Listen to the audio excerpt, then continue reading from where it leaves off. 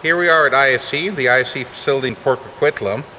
And first off, I want to thank you for taking the time to explain a little bit about some of the activities here at ISE. Why don't we start with telling us a little bit about yourself? Hi, I'm Alex Johnson. I'm the Mechanical Department Manager here at ISE. I oversee the mechanical engineers and technicians and designers, and as well as supporting customers in the field and with the delivery of vehicles.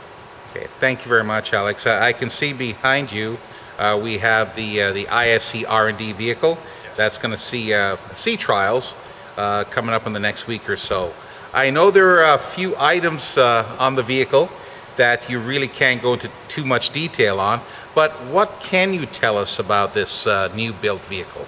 Well, there are several features in the new ISE vehicle that are quite innovative and are part of our R&D program.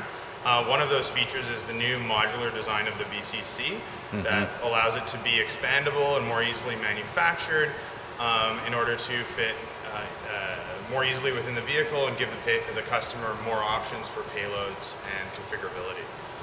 In addition to that, we have the new fast charge feature, which allows the vehicle to be charged within 3 hours, and we're hoping to get that down to a little less than 3 hours, which allows for fast deck turnaround, which is a comparable amount of time to swappable batteries that are available in some other vehicles.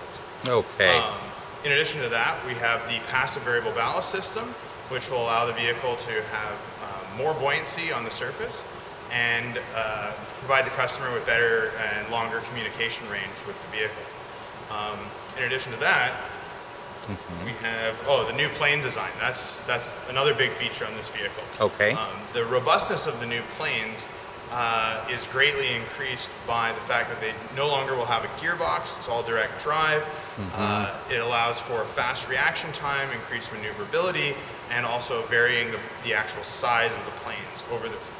In the future, we'll be able to vary the size and shape of the planes to allow the vehicle increase maneuverability near the surface or minimize drag for long distance performance. I see. It seems that all of the items that you've just mentioned seem to be geared towards more efficiency and cost savings for the end user. Would that be an accurate assumption, Alex? Absolutely. Being able to cover more kilometers of ground per hour of ship time is one of our biggest goals. Okay. It's all about getting the most data for the least amount of ship time. Okay. Well, on behalf of the audience out there, I thank you very much. I appreciate your time. I know you're busy, so I'll let you get back to work. Thank you very much. Okay. Thank you, Alex.